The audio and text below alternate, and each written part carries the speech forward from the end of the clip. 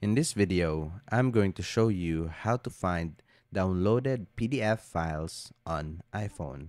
So the first thing that we will need to do is look for the Files app, because when you have downloaded a PDF, it will straightly put it inside your files. So look for your files in the app library. So let's search for files.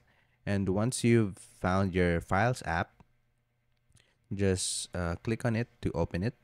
And what we'll need to do is we'll need to head back first, and you will find it on the downloads page right here. So once you've clicked on downloads, you will see it on the top of the on the top right here, and that's about it. That's how to find downloaded PDF files on iPhone.